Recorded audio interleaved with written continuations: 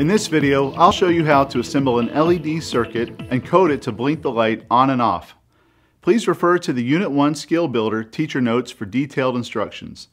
First, let's go over the technology. You'll need your Texas Instruments graphing calculator and a TI-Innovator hub with TI Launchpad board and its Mini A, Mini B USB cable. You'll also need these components from a TI-Innovator breadboard pack.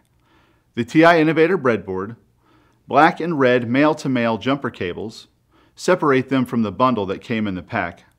A red LED, notice that one leg is longer than the other. The long leg is the positive pin or anode. The short leg is the negative pin or cathode. And a 100 ohm resistor.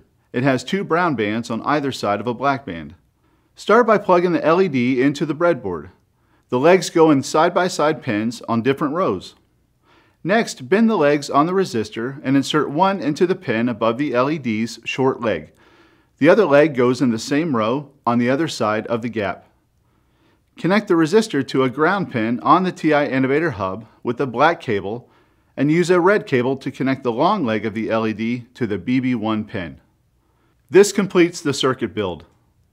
Connect the TI-Innovator hub to your TI graphing calculator. Insert the A end of the connector cable into the calculator and the B end into the TI-Innovator hub. Now you're ready to write the code that will control the light. To help you get started, there's a sample program in your teacher notes for this skill builder. Once your students have completed this activity, they're ready to apply what they've learned for the Unit 1 project Build a Speaker.